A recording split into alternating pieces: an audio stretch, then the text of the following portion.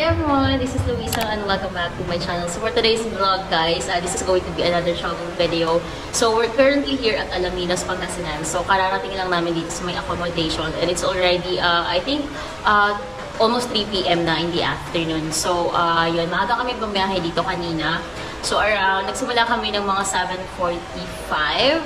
So yun, almost 6 hours and 30 minutes yung biyahe from QC papunta dito sa may Alaminos Pangasinan. So guys, yung sadya talaga namin dito sa Alaminos is yung 100 Islands Tour. Pero bukas pa siya. Sinadya lang namin na pumunta dito ng maaga kasi ayaw namin ma-hassle tomorrow. And as usual, this is a DIY trip guys. So meron din naman kayong option na mag-tour, sumali sa mga tour papunta dito. Pero ayaw kasi namin ng ganon kasi nga hindi mo hawak yung oras mo. That's why we opted for DIY trip. And it's madali lang din naman na siya. So yun, yung biyahe papunta dito from Manila to Alaminos is 6 hours 30 minutes. So may mga stopover na yun and it's via Victory Liner. So yun guys, yung accommodation namin is dito sa may island Tropic. So katapat niya lang yung tourism office ng Alaminos Pangasinan. And yeah, malapit lang siya sa wharf. As in, nandito lang talaga siya sa kaharap. Yeah, so anyways, later mag-room tour tayo dito sa may Island Tropic yung nakuha naming room. And of course, i-discuss ko later kung how much yung bus fare and everything like that. So guys, see you later. So let's start the room tour here at the Island Tropic. Tada! So pagpasok nyo guys, makikita nyo kagad dito yung table for your things and your gadgets. They have a mirror here and of course a cable TV. So working yung TV na yan. Sa baba naman na to, mayroon pa ring lagayin ng gamit nyo. They also have a closet, aircon, and a frame ng 100 Islands. Tapos sa room na to, merong dalawang double bed. So very spacious talaga siya. And on the side, nandito yung CR. So ayan, pagpasok nyo ng bathroom, makikita nyo dito yung salamin lang. Ayan, of course, small sink, a toilet with bidet, and yeah, hot and cold shower. So yeah, that's basically it for the room tour dito sa resort na to. Bye!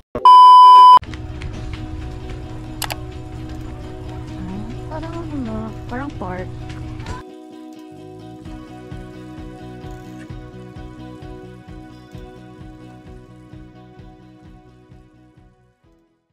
Hi guys, update. So it's already 4:30 in the afternoon. So medyo maulan dito. Hindi maganda yung weather ngayon dito sa Alaminos Pangasinan. So yeah, lumabas muna kami ni Bench para maglakad-lakad and see kung ano yung pwedeng gawin dito. So right now, nandito kami sa may 100 Islands 2023 na signage.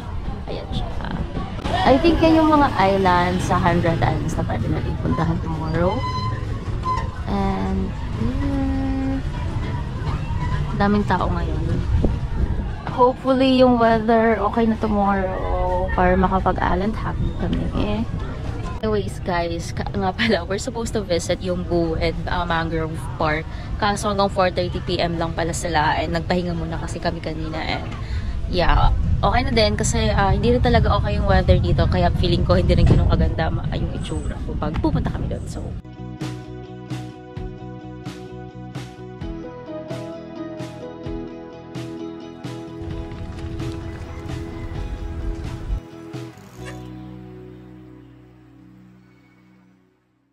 the city of Alaminos is located in the western part of the province of Pangasinan in the Philippines.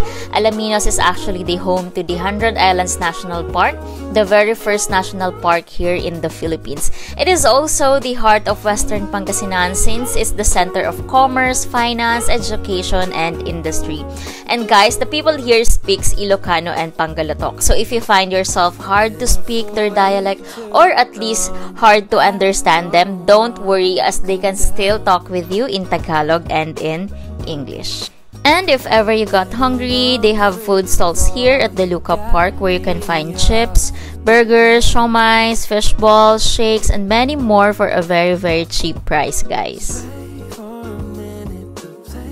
You can also find souvenir shops here, which is actually perfect if you want to buy some pasalubongs for your family or friends before heading back to Manila. No worries as the prices are affordable naman.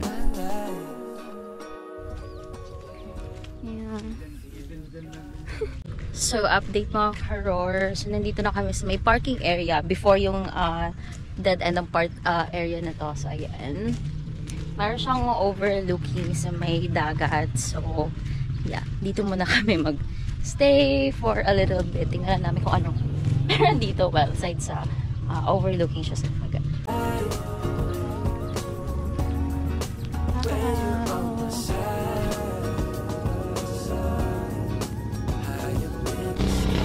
Hello! May nakukuha po kayo dyan? Kasi ang dilim.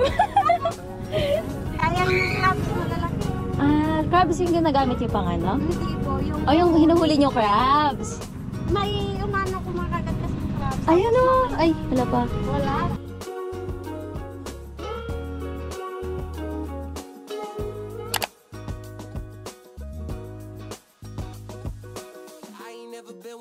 Follow the signs, you're looking like a one-way. Gotta make the right choice. Hope I make the right noise. Hoping that you like. So guys, we're here at Shine City dito sa may 𝘖𝙘𝙘𝙘𝙘𝙤𝙤𝙤𝙤. So we're gonna have our dinner here kasi mas cheaper dito compared sa mga restaurant na pinuntahan namin, which is mostly for sharing sila. So yun, since dalawa lang naman kami and hindi naman kami malakas kumain. So mas better na dito na lang para mas makamura na din. So yeah guys, let's eat. Here's our dinner. Shrimp, sisig, and beef steak. So 100 each lang siya guys. Ayan, and 2 rice.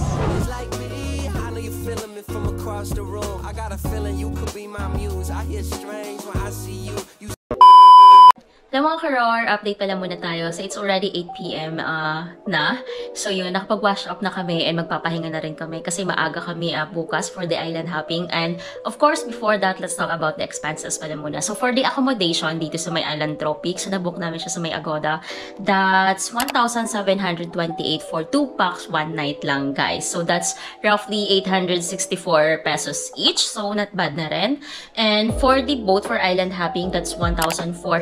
So small boat lang siya kasi yun yung rerentahan namin. So para maging private na siya. So that's 700 each. Pero wala pa kami napapa-reserve bukas pa. So that's the reason why kailangan din namin agahan para may makuha na kaming available na boat as soon as possible. And of course, meron atang environmental and registration fee pero hindi ko pa alam yung exact amount. So bukas ko na lang kayo i-update. So yun pala guys, sumakay kami kanina ng bus from Cubao. So sa Victory Liner na bus station sa Cubao kami sumakay. So pwede kayong sumakay yung papuntang Bolinao, tapos sabihin nyo na lang sa conductor na sa Alaminos Pangasinan kayo sumakay. So I suggest na maaga kayong umalis ng Manila kasi yung biyahe is 6 hours 30 minutes. So kasama na doon yung mga stopovers. I think naka-4 or 5 ata na stopovers. So if I'm not mistaken. So yun, yung fare is 540 each. So yeah, that's it for now. Wala na kami namang gagawin ngayong gabi kasi maulan siya dito guys. Nga pala, ay wala kayong masyadong magagawa dito to be honest sa may Alamino. So except dun sa may Lookup Wharf, meron dong park. Pwede kayo maggala-gala and meron din dong mga food stalls. So pwede kayo mag-snack and of course souvenir shops. Other than that, yung mga restaurants pwede nyo rin puntahan. But I don't recommend if isa or dalawa lang kayo kasi medyo pricey siya. But good for sharing naman yung food but still a little bit pricey. Okay siya if family kayo or malaking group kayo kasi marami kayong maghahati if ever. Pero kung isa or dalawa, I don't think na okay siya, especially if nagtitipid kayo. So I suggest dito na lang din kayo sa may Loukup Wharf kumain. Maraming eatery dito guys or karinderya. Mura na siya and masarap pa kaysa kumain kayo sa super mahal. But if you want, go ahead, diba? Guys, see you tomorrow sa island hopping. Bye!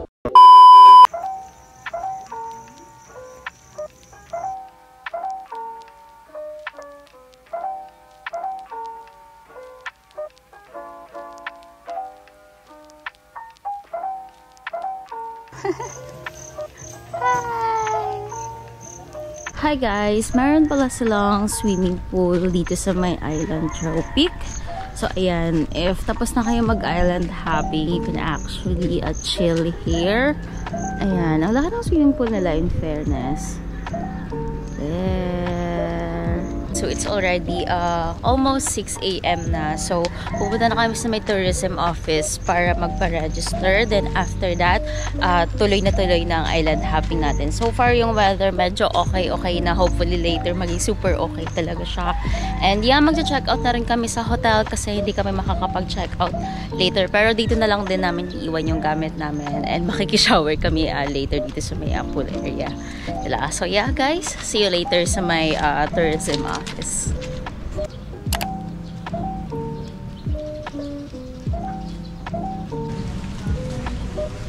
So first step is we're gonna register. Here are the rates. Ayan guys, registration fee is 100 pesos for day tour. Tapos they have environmental entrance fee and of course insurance fee. So ayan, at least we're tayo kung magkano. And here the other details then if you might need. Okay, let's go.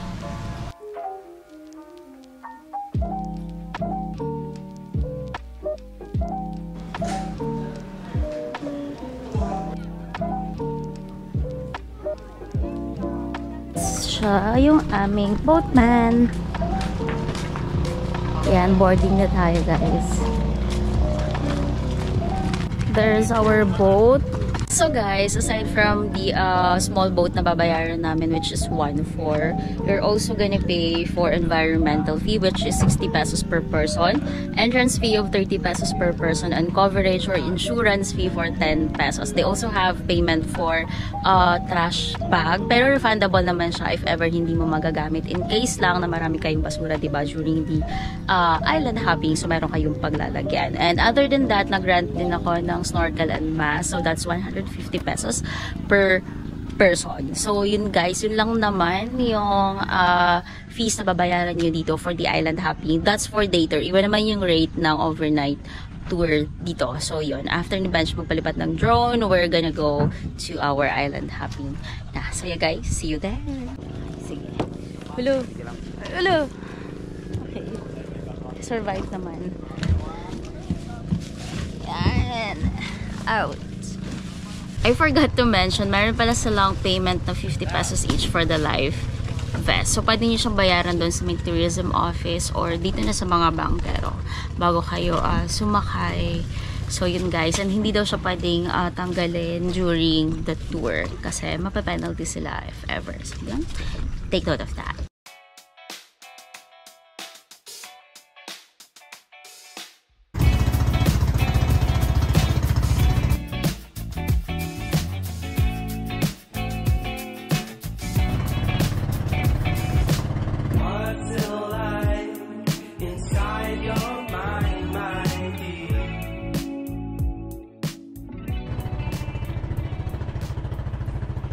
Guys, update. Our first stop is here at the Pilgrimage Island. So, ito na siya. Ito yung may iha-hike kayo. Hini-hike lang naman.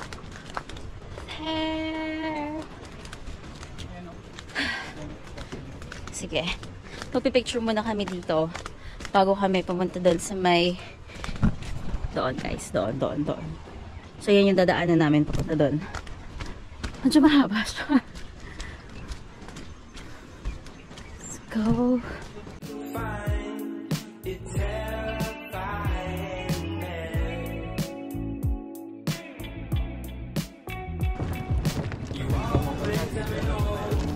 Oh my God.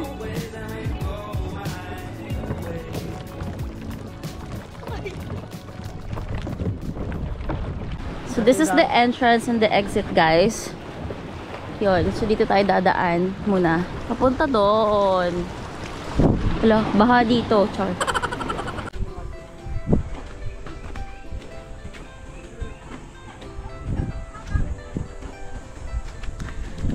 Nadahan muna namin yung view deck.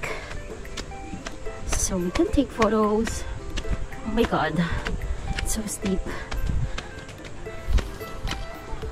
We're finally here at the view deck area dito sa may Pilgrimage Island. Yes.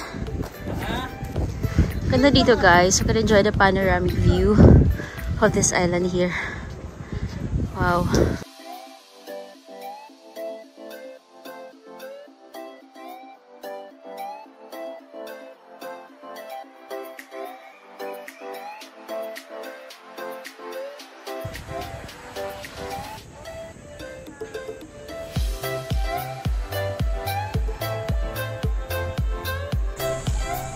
Tignan natin kung anong meron dito, guys.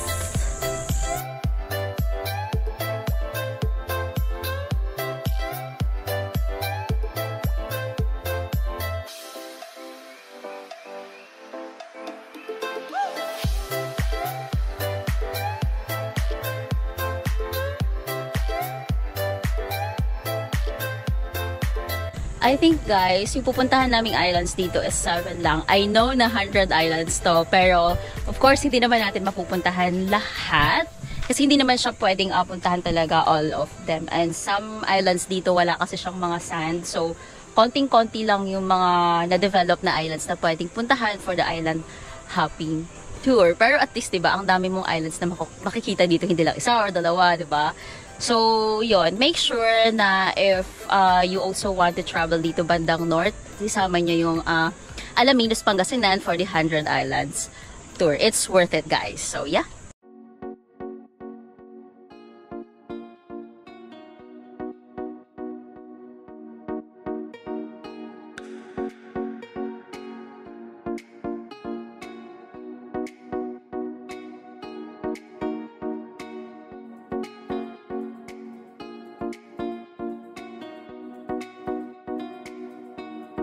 Thursday function hall, guys, but I think that's under construction pa.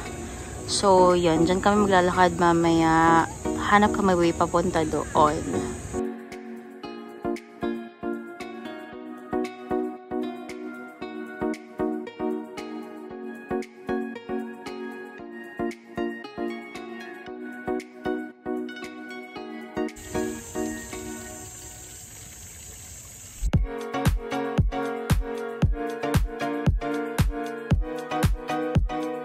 So yan guys, yung dome na to, view deck pala yung 3rd floor niya. Yung 2nd floor is the Coffee Isla, so pwede kayo mag-coffee dyan. Yung next is Museum, the souvenir shop, and yung last one is the chapel. So yan, let's check it out.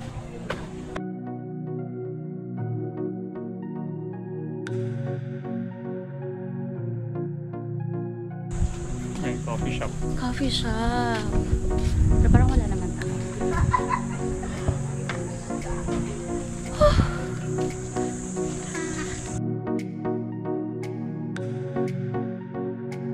Mag-hike na kami papuntang pilgrimage sa taas.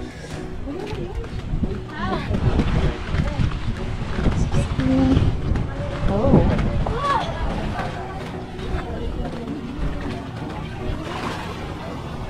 May gandahan dito guys. Pwede ka ba mo yun?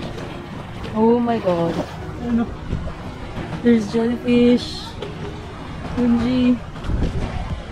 We're now here at the pilgrimage island. So, akitin na natin siya guys.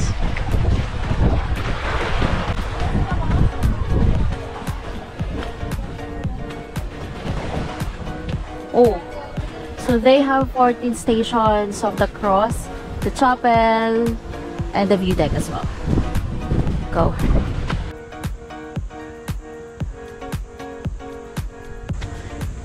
Pagod na ako. Pagod na ako! Oh my god! Malayo pa kami sa katotohanan, guys. Nandiyan na siya, guys. Ayan, malapit na tayo. Let's go. Ayan na.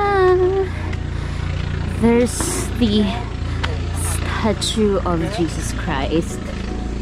There.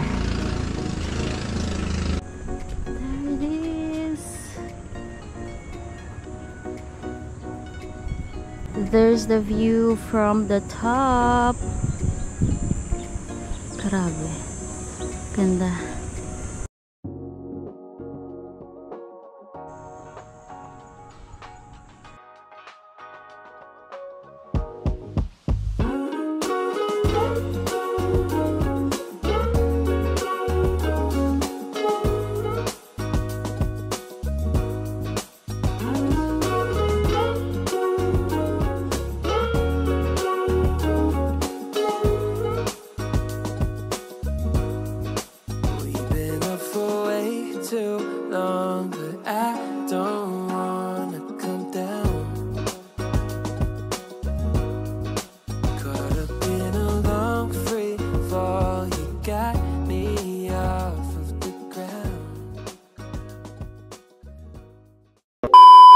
guys, update. We're done here at Pilgrimage and Ramos Island.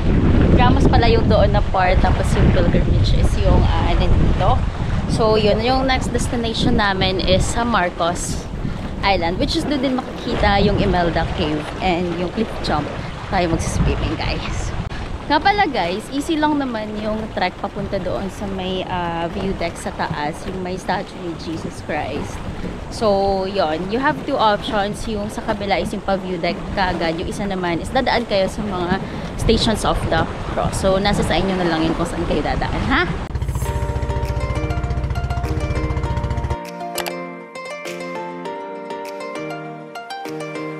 So guys, our next destination is here at Quezon Island. Nandyan din yung sign na yan. Yan. So this island is famous for snorkeling and the zip line. There. So to try namin mag-zip line, yung pinakamaikli lang. Yung mahaba daw, which is yan siya, hindi pa daw siya nag-ooperate ngayon. So dito na lang muna kami sa maliit. Then after that, mag-snorkeling kami dito. And guys, you can also buy snacks here. And there's the information center dito. Pwede kayo magtanong.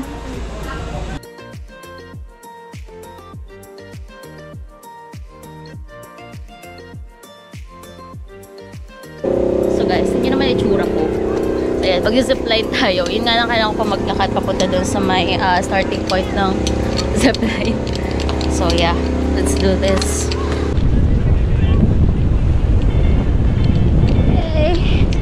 There's the starting point of the zipline guys, and yung end point niya is sa kabila. So yeah. Hello, ang taas!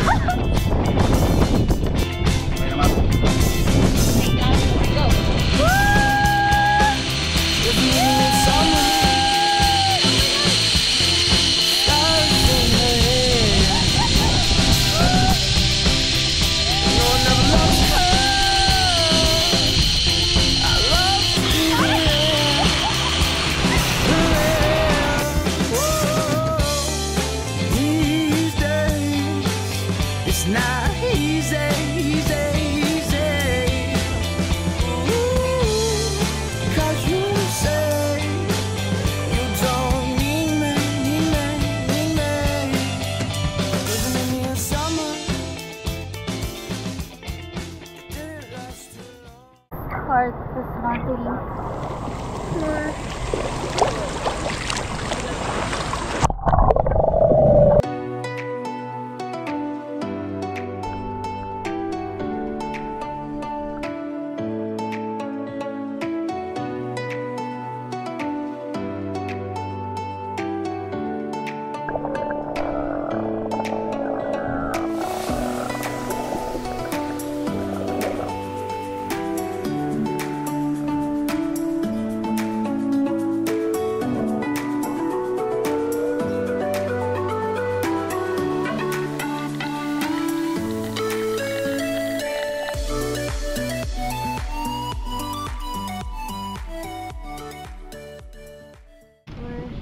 At Old Scout Island.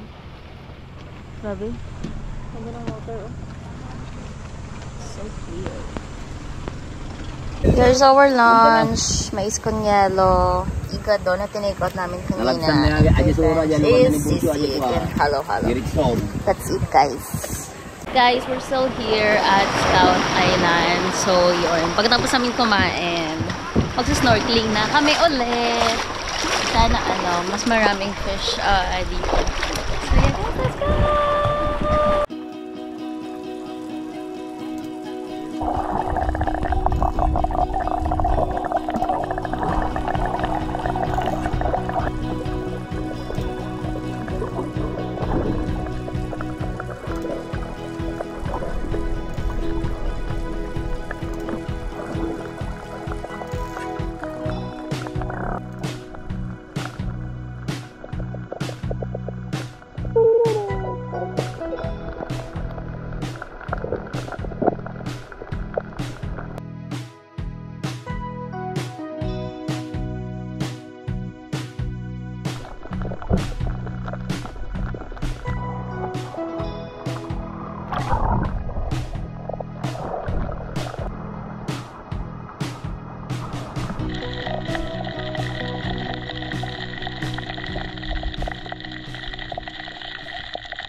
A few moments later.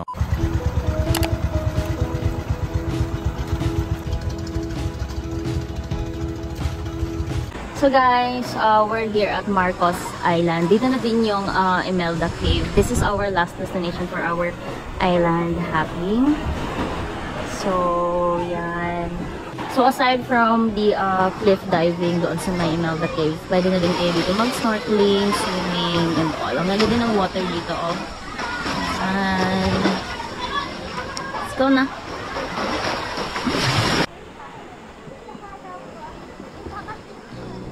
Yun guys, no life vest, no jump. Oh my god, ang init ng ano. Tayo na po alam. There's the 𝘼𝙘𝙘𝙘 Cave.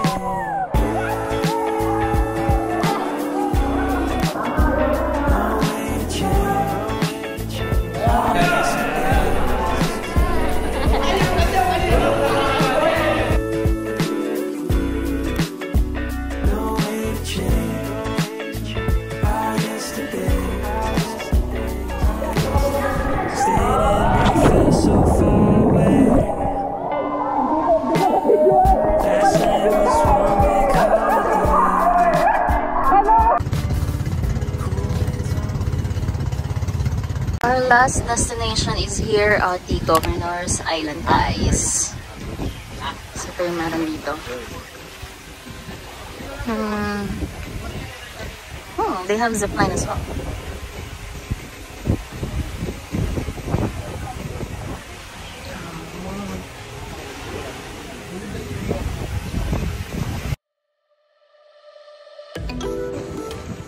Oh my god.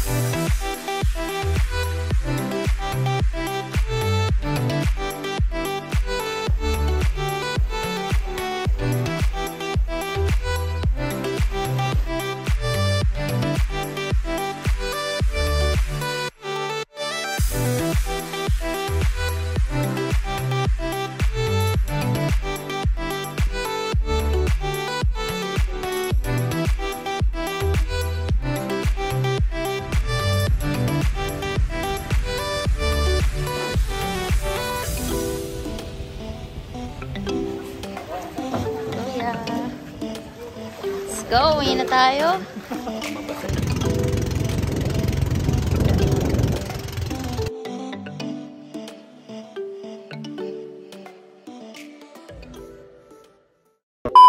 Hi guys, update. So we're done with island hopping and nakapag-wash up na kami dito sa may island Tropic. So it's almost 5 PM na, and before kami sumakay ng bus later, mag-snack muna kami dito. So yeah guys, here at the food stalls guys. So dito ako bibili ng avocado graham with pearl. Tapos dito kami bumili ng burger.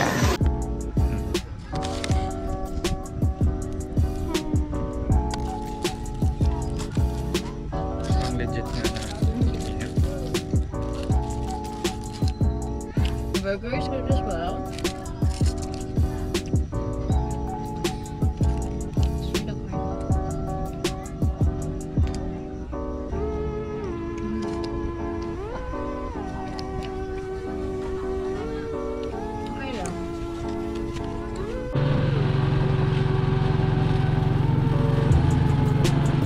And that's the end of this vlog. Thank you so much guys for watching, and I hope you enjoyed this video.